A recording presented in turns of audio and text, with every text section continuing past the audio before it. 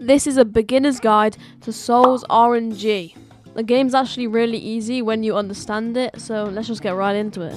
Alright, so first off, obviously you can roll, and I got a good, which is good, so I'm just going to equip it. And if we go over to the Jake's workshop right here, we're going to want to go and look at the luck glove. So this is the first thing we're going to want to go get. First, we're going to need gear basing. So just trade all your stuff for a gear base, and then you can get a luck glove after. Just stay on the GUI and just keep rolling until you get all of these. Like I got a common, so I'll just add a common and keep doing that until you get gear basing. By the way, I am on an old account. On my main, I'm actually really good at the game, and I have like around 1 in 6 million. Anyway, I got a gear basing, so I'll just craft it. Now I'll add it. Now I need Divinus, Crystallize, and 3 rares. Wait, I just got something. This is literally like my first roll after. Yeah, okay, I just got a Precious. Well, that's lucky. So I guess my ult's pretty lucky. My 8th roll and I get a Precious.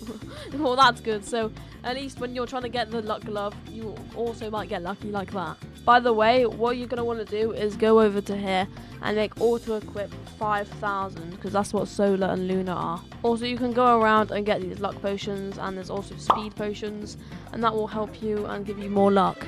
By the way, this quick roll game pass is actually really worth it, and it does cost 100 Robux, so it's not too much.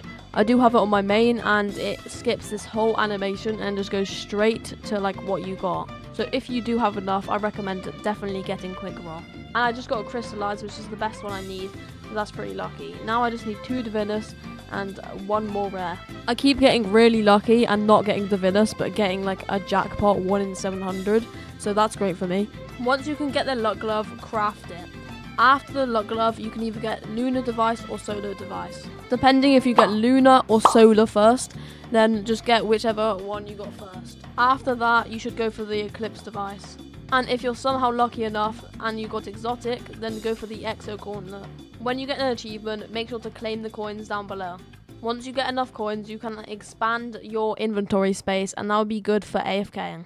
There is a quest going on right now, so you might as well just go claim it, and you will get something out of it. These settings do like nothing, so I recommend just not doing anything with them, and like your game won't even change. Let's say you were aiming for Exotic, you could put it at like 90,000 on skip warning, and then put auto equip to 90,000 as well.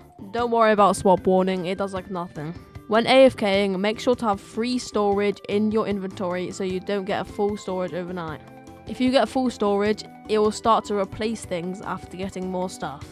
If you guys want to see more SOLS RNG content, make sure to subscribe and leave a like. I'll see you guys in the next one.